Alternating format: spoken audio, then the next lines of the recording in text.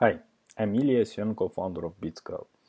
In this video, I wanted to show you a short use case about invoice queue that we have built for one of the clients. So let's get on with it. So what you see here is a dashboard where our client can see the breakdown of all the costs they have based on the categories that they have created. So they receive lots of invoices, we process them, extract the information about the invoice, and also we extract the line items.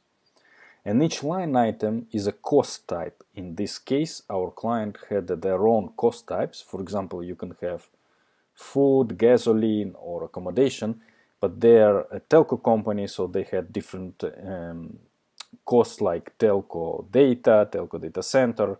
These are all line items that they pay for. And having this information would allow them to project the costs in future and see whether they can buy something upfront, because in telco world almost everything is pay-per-use. And this is a very important information that is done automatically. So how it is working in reality?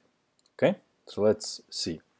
So first step, we load the invoice appears here. I'm gonna do it manually, but we have an automation that extracts it from a real email and puts it into a Dropbox folder. We do that to have to make sure that all the information is available in one place. Then what happens, every certain period of time, the system tracks the folder. So now it will appear. Okay, so here is our invoice, and then we will automatically start processing the information about this invoice and extract everything into this table, okay, including the supplier. So let's give it a couple of seconds. So now we have the information available, and the next thing that happens is that we process the line items in the file. So line items in this case are all the things that we paid for.